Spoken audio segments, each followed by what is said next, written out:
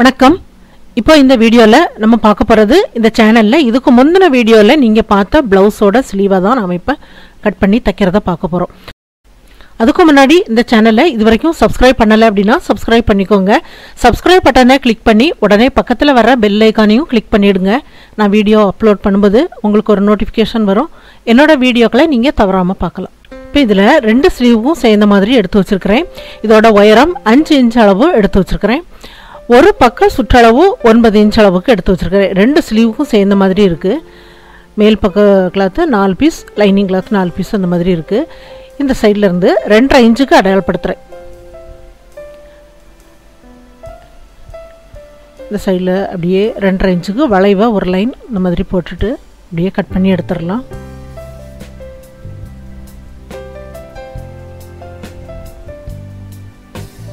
இதில் ரெண்டு ஸ்லீவுக்கு ஒரு ஸ்லீவுக்கு 2 லைனிங் கிளாத்து, 2 மேல் பக்க கிளாத்து அந்த மாதிரி வரும். ரெண்டு ஸ்லீவுக்கும் சேர்ந்த மாதிரி இருக்குது. இந்த கிராஸ் பீஸை ஒன் சைடாக மடித்து தைக்கலாம். இப்போ ஒரு ஸ்லீவுக்கு 2 கிராஸ் பீஸ் தேவைப்படும். இது த்ரெட் பைப்பிங் பண்ணுறதுக்காக ஒன் சைடாக மடித்து தைங்க. இப்போ 2 பீஸுமே ஒன் சைடாக மடித்து தைச்சாச்சு. இப்போ இதில் மேல் பக்க கிளாத்தில் வச்சு ஜாயிண்ட் ஆக்கலாம்.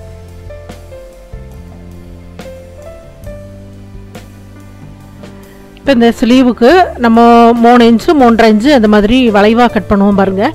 அந்த மாதிரி இதில் கட் பண்ணாமல் நம்ம அந்த வளைவாக மட்டும் கட் பண்ணி அப்படியே இதில் டிசைன் பண்ணுறோம். டிசைன் பண்ணதுக்கப்புறம் நம்ம அதில் கட் பண்ணலாம். அந்த மாதிரி கட் பண்ணும்போது கொஞ்சம் ஈஸியாக இருக்கும் இந்த மெத்தடில் கட் பண்ணுறதுக்கு. இப்போ ஏற்கனவே தைச்சிருக்கிற அதே அளவுக்கு இந்த லைனிங் கிளாத் வச்சு அதுக்கு மேலே ஒரு தையல் தைச்சி விட்டுறலாம். லைட்டாக அந்த மாதிரி வளைவுகளில் கிராஸில் கட் பண்ணி விடுங்க. லைனிங் கிளாத்தை அப்படியே அடிப்பக்கம் திருப்பி எடுக்கலாம். இப்போ 2 சைடுக்குள்ள பீஸுக்கும் இதே மாதிரி தச்சு முடிச்சாச்சு. இப்போ இதில் சிங்கிள் ஃபுட் போட்டிருக்கிறேன். இப்போ நம்ம த்ரெட் பைப்பிங் பண்ணலாம். இப்போ இந்த கிராஸ் பீஸ் நம்ம ஜாயிண்ட் ஆக்கியிருக்கோம் பாருங்கள் ஒன் சைடாக. அந்த ஒன் சைடாக ஜாயிண்ட் ஆக்கியிருக்கிறது அதில் நமக்கு அந்த ஜாயிண்ட் பகுதியில் ஜாயிண்ட் ஆகாமல் இருக்கணும். அந்த மாதிரி இருக்கும்போது த்ரெட் பைப்பிங் ரொம்ப நல்லா வரும்.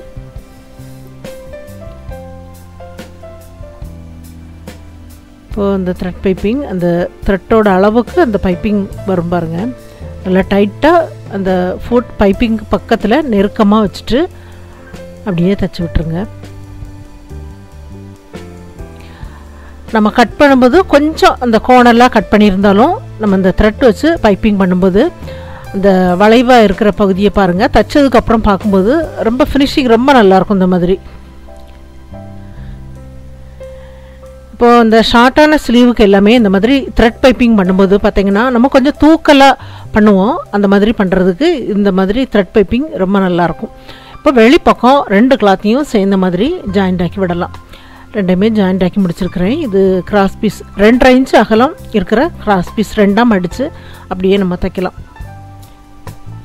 இப்போது 4 இன்ச் அளவுக்கு இதில் 2 பீஸ் கட் பண்ணி வைங்க. ஒரு ஸ்லீவுக்கு ஒரு பீஸ் போதுமானது.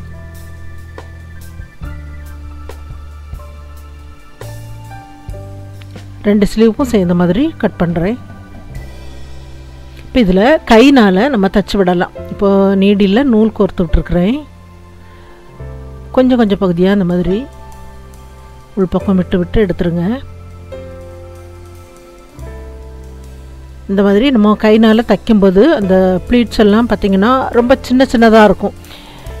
இந்த அளவுக்கு நமக்கு மிஷினில் தைக்கணும் அப்படின்னா கொஞ்சம் கஷ்டமாக இருக்கும். இது கொஞ்சம் ஈஸியாக நம்ம கைனாலே தைச்சி விட்டுறலாம். இப்போ 2 சைடில் இருக்கிற த்ரெட்டையும் அந்த மாதிரி நம்ம 2 முடிச்சு போட்டு கட் பண்ணி எடுத்துருங்க. ரொம்ப டைட்டாகவும் இல்லாமல் அதே சமயம் ரொம்பவும் லூஸாக இல்லாமல் ஓரளவுக்கு இருக்கிற மாதிரி கட் பண்ணி எடுத்துருங்க. கட் பண்ணி எடுத்ததுக்கப்புறம் பாருங்கள் இது ஒரு அரை வட்டமாக இருக்கும். இப்போது 2 பீஸுமே அந்த மாதிரி தைச்சி முடிச்சிருக்கிறேன். இப்போ ஒரு லைனிங் கிளாத்தை எடுத்து வைக்கலாம். ஒரு ஸ்லீவுக்கு ஒரு லைனிங் கிளாத்து போதுமானது. 5.5 இன்ச்சு நீளத்துக்கு இருக்கிற மாதிரி கட் பண்ணி வைங்க. இப்போ கொஞ்சமாக மடித்து தைக்கலாம்.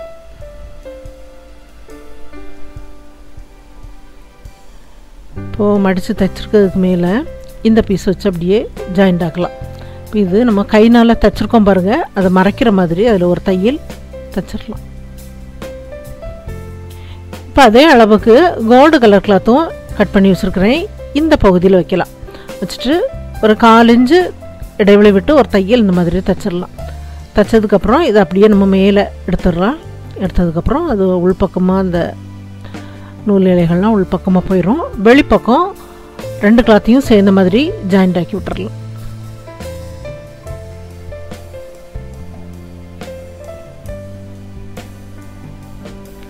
ஜாயிண்ட் ஆக்குனதுக்கப்புறம் அந்த கீழே இருக்கிற அந்த டிசைன் இருக்குது பாருங்கள், அந்த ப்ளீட்ஸ் வச்சுருக்கிறது அதோட சென்டர் பகுதியில் இருக்கிற மாதிரி அப்படியே மடித்து மேலே அடையாளப்படுத்தி விட்டுருங்க. இப்போ சைடில் இந்த 2 பீஸையும் வச்சிடலாம். இந்த ஸ்லீவோட எண்டு வந்து கொஞ்சம் கீழே இருக்கிற மாதிரி சைடில் உள்ள பீஸு, சென்டர் பீஸ் வந்து கொஞ்சம் உள்வாங்கி அந்த மாதிரி இருக்கிற மாதிரி கரெக்டாக இந்த சென்டர் பகுதியில் 2 பீஸும் சைடில் உள்ளது அப்படியே நேராக இருக்கிற மாதிரி வச்சிடலாம். இப்போ கொஞ்சமாக நமக்கு வெளியே தெரியுது பாருங்கள். இந்த அளவுக்கு வச்சுட்டு அப்படியே ஒரு சைடில் பின் பண்ணி விட்டுருங்க. அப்புறம் ஒரு சைடில் நம்ம தைக்க ஆரம்பிக்கலாம்.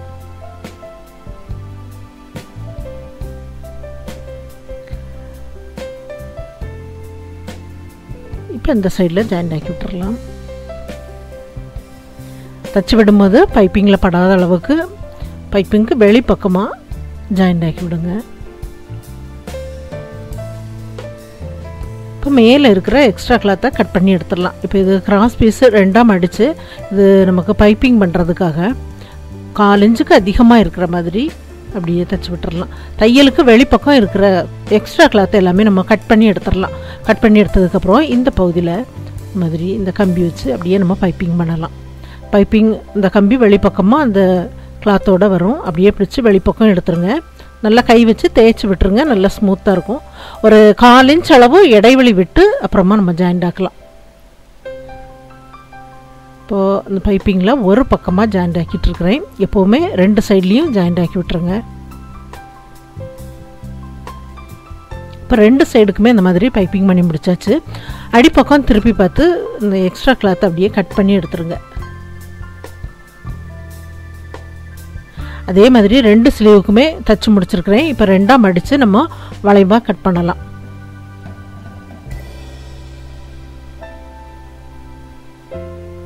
இப்போ ஷார்ட்டான ஸ்லீவுக்கு அப்படிங்கும்போது நமக்கு 3 இன்ச் அளவு வளைவாக கட் பண்ணுறது போதுமானது. 3 இன்ச் அளவு நம்ம வளைவாக கட் பண்ணோம் அப்படின்னா அந்த ஸ்லீவ் கொஞ்சம் மேலே தூக்கலாக இருக்கும். அந்த ஷார்ட்டான ஸ்லீவ்னாலே கொஞ்சம் மேலே தூக்கலாக இருந்தால் தான் நல்லாயிருக்கும். கொஞ்சம் லாங்கான ஸ்லீவ் அப்படின்னா நமக்கு 3.5 4 அந்த மாதிரி வைக்கலாம். இப்போ இது 3 இன்ச் அளவுக்கு அப்படியே கட் பண்ணி எடுக்கிறேன். இப்போது தனித்தனியாக அந்த ஸ்லீவை நம்ம எடுத்துட்டு இப்போது ஃப்ரண்ட்டில் நம்ம குழிவாக கட் பண்ணுவோம் பாருங்கள், அதை நம்ம அடையாளப்படுத்திட்டு தனித்தனியாக அந்த மாதிரி கட் பண்ணிடலாம்.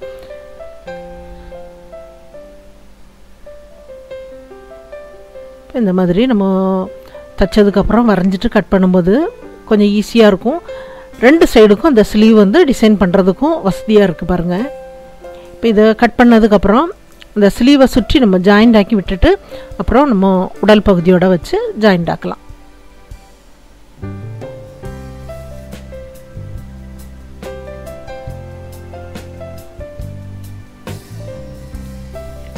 இது எல்லாமே தச்சு முடிச்சாச்சு. இப்போ இது ஃப்ரண்ட்டில் உள்ள கிளாத்து, லைனிங் கிளாத்தும் மேல் பக்க கிளாத்தும் எடுத்து வச்சுருக்கிறேன். இப்போது மேல் பக்க கிளாத்தை மட்டும் வைக்கலாம். இப்போ மேல் பக்க கிளாத்து ரைட் சைடில் கொஞ்சம் டிசைன் நம்ம பண்ணுறதுக்கு சாரீ கலரில் இந்த மாதிரி எடுத்து வச்சுருக்கிறேன். கொஞ்சம் கிராஸில் இந்த மாதிரி வச்சு ஒரு தையல் தைக்கலாம். தைச்சதுக்கப்புறம் அடிப்பக்கமாக திருப்பி பார்க்கும்போது நமக்கு கீழே இருக்கிற அந்த கிளாத்து தெரியுது. அதோட எட்ஜில் ஒரு தையல் தைச்சி விட்டுட்டு வெளிப்பக்கம் இருக்கிற எக்ஸ்ட்ரா கிளாத்தை அப்படியே கட் பண்ணி எடுத்துடலாம்.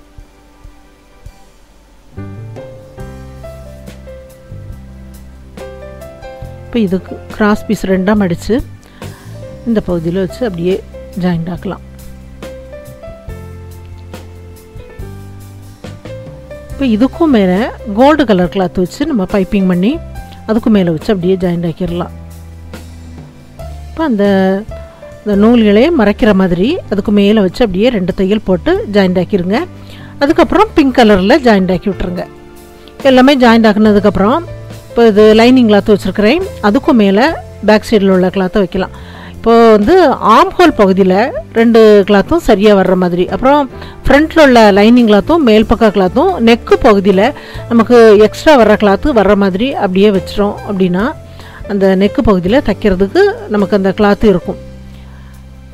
ஆம் ஹோலில் கரெக்டாக அந்த கிளாத்தை வச்சுட்டு அப்புறம் எவ்வளோ கிளாத்து உங்களுக்கு எக்ஸ்ட்ரா இருக்கோ அதை அப்படியே நீங்கள் கழுத்து பகுதியில் அப்படியே விட்டுருங்க. இப்போ ரெண்டுமே நம்ம ஷோல்டர் பகுதியில் ஜாயிண்ட் ஆக்குனதுக்கப்புறம் இப்போ திருப்பி பார்க்கும்போது நல்லா ஷோல்டரும் உங்களுக்கு நல்லா கவர் ஆகியிருக்கும். இது கொஞ்சமாக கிளாத் இருக்குது பாருங்கள், அதில் நம்ம கிராஸ் பீஸ் எல்லாமே முடித்ததுக்கப்புறம் கிராஸ் பீஸ் ஜாயிண்ட் ஆக்கி அதோட சேர்த்து நம்ம அடிப்பக்கமாக ஹெம்மிங் பண்ணியோ உங்களுக்கு மிஷினில் தைக்கணும் அப்படின்னாலும் மிஷின்லேயும் தைச்சி விட்டுறலாம். இப்போ எவ்வளோ கிளாத் இருக்கோ அந்த பகுதி வரைக்குமே நம்ம அந்த கிராஸ் பீஸ் வச்சு ஜாயிண்ட் ஆக்கிடணும். கிராஸ் பீஸில் மேலே கொஞ்சம் மடித்து தைச்சி விட்டுட்டு அப்படியே நீங்கள் அடிப்பக்கமாக விட்டுருங்க. கொஞ்சம் ஈஸியான மெத்தடு தான் அந்த மாதிரி ஃப்ரண்ட்டில் தைக்கிறதுக்கு. பாருங்கள் ஃபுல்லாக அந்த மாதிரி நல்ல ஷோல்டர் பகுதியும் நல்லா கவர் ஆகியிருக்கும். இப்போ ஃப்ரண்ட்லேயும் நம்ம டிசைன் பண்ணியாச்சு, ரைட் சைடில் மட்டும் டிசைன் பண்ணியிருக்கிறோம். இப்போ இது ஸ்லீவ் எல்லாமே ஜாயிண்ட் ஆக்கியாச்சு பாருங்கள். ஜாயிண்ட் ஆக்குனதுக்கப்புறம் ரொம்ப நல்லா இருக்குது பாருங்கள். இந்த பகுதியில் அந்த பீட்ஸு பெருசாக வச்சு அப்புறம் அதை சுற்றி இந்த சின்ன பீட்ஸ் வச்சுருக்கிறேன். இப்போ அது பேக் சைடு டிசைனுக்கும் மேட்ச் ஆகிற மாதிரி இருக்குது. இப்போது ஃப்ரண்ட்டில் இந்த சைடில் நான் ஹெம்மிங் பண்ணி விட்டுருக்குறேன். இப்போ இன்னொரு சைடில் பார்த்திங்கன்னா இதில் நான் மிஷின்லேயே நான் தச்சு முடிச்சிருக்கிறேன். ஏன்னா அந்த சைடில் நமக்கு சாரீ தான் வரும்.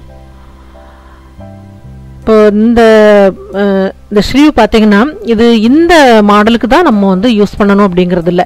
இது நீங்கள் வேறு ப்ளைனாக போடுற அந்த ப்ளவுஸுக்காக இருந்தாலும் இந்த ஸ்லீவ் வந்து நீங்கள் தைச்சிங்க அப்படின்னா ரொம்ப நல்லாயிருக்கும். ஒரு மேரேஜ் ப்ளவுஸுக்கு கூட இந்த மாதிரி பண்ணலாம். நான் ஃபுல்லாக அந்த ஸ்லீவில் நீங்கள் ஸ்டோன் இருக்குது அந்த மாதிரி ஏதாவது பண்ணணும் அப்படின்னாலும் இந்த மாடலில் பண்ணிட்டீங்க அப்படின்னாலும் ரொம்ப நல்லாயிருக்கும். இது எல்லாருக்கும் பிடிச்சிருக்குன்னு நினைக்கிறேன். ட்ரை பண்ணி பாருங்கள். இந்த வீடியோ பார்த்ததுக்கு நன்றி. மேலும் வீடியோஸ் பார்க்க இந்த சேனலை மறக்காமல் சப்ஸ்கிரைப் பண்ணுங்கள்.